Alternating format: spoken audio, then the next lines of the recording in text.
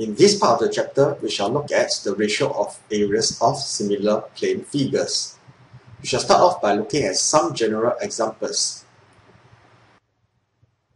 Now, figure 1 shows a right-angled triangle with the height h1 and the base b1, while figure 2 shows a similar right-angled triangle with the heights h2 and the base b2.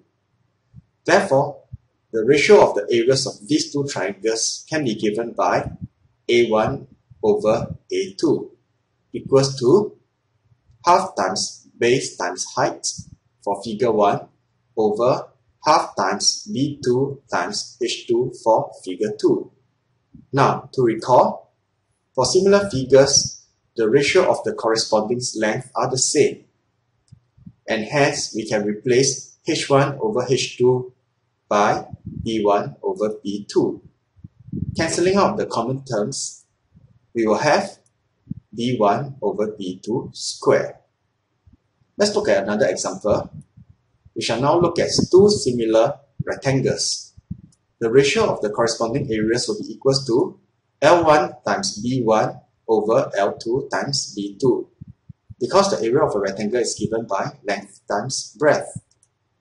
Because the figures are similar, therefore the ratio of the corresponding lengths are equal, and hence we can replace L1 over L2 with B1 over B2. Simplifying, we will have A1 over A2 equals to B1 over B2 squared. Next, let us look at the examples of two similar circles. A1 over A2 will be equals to pi times R1 squared over pi times R2 squared. Cancelling the common terms, we will have the ratio of the corresponding areas will be equals to R1 over R2 squared. Therefore, A1 over A2 will be equals to the square of the ratio of the corresponding length. L1 and L2 can be any two corresponding lengths. It can be the base, it can be the height, or it can be the slant length. It doesn't matter which length you use as long as they are the corresponding lengths. Now, given that the two trapeziums are similar, find x. Since they are similar, we can use the formula for the ratio of areas of similar figures, which is A1 over A2 equals to the square of L1 over L2. Now, let's substitute the values into the equation here. Can you determine what is A1 over A2? Yes, it is simply 27.5 over 82.5. Now, what about L1 over L2? Since we started with the smaller trapezium, L1 will be equals to x and L2 will be equals to 7. Note that the two lengths here are the corresponding lengths.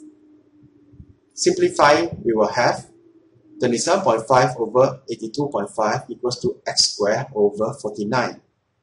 Multiplying 49 by both sides, we will have 49 over 3 equals to x squared. In order to find x, we have to square root on both sides, and we will have x equals to 4.04 rounded off to 3 significant figures. We ignore the negative part because length cannot be negative. Looking at another example, if triangle ABC equals to 8.4 square centimeter, find the area of triangle ADE. Are these two triangles similar? Yes, using the angle similarity test, we previously found that these two triangles are similar. These two angles are equal because of corresponding angles. Likewise for these two angles. And this angle is the common angles. And hence by AAA, these two triangles are similar. Now, for such questions, we do not need to prove that they are similar. You just need to know that since they are similar, we can use the formula for the ratio of areas of similar figures, which is A1 over A2 equals to the square of L1 over L2. We shall now let A1 be the area of triangle ADE, and hence we will have area of triangle ADE over 8.4. Do you know what is L1 over L2? Yes, it is 9 over 4. And hence, square of L1 over L2 will be the square of 9 over 4. Now do take note that it is not 5 because we are looking at the triangle here instead of the trapezium. To find the area of triangle ADE, we will need to multiply 8.4 on both sides. And hence we will have area of triangle ADE equals to 42.525 square centimeter. Because this is the exact answer, we do not need to round off to 3SF. Next, let's look at another example to find the ratio of the area of triangle PQR is to the area of QRTS. In this case, note that QRTS is a trapezium. In order to find the ratio of these two areas, we will first need to find the ratio of triangle PQR and triangle TST, which is equal to the square of L1 over L2. Now, where do we substitute the value of 3 and 5?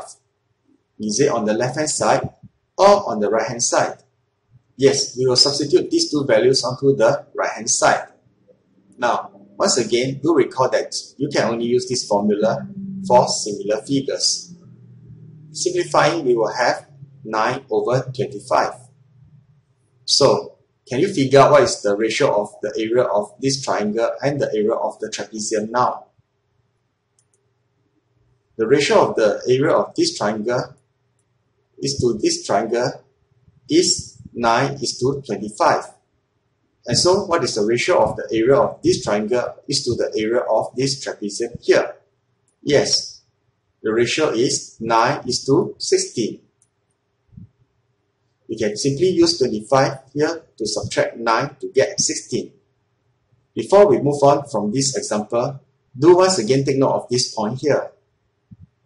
In summary, given any two similar figures, A1 over A2 is equal to L1 over L2 squared, whereby L1 and L2 can be any two corresponding lengths.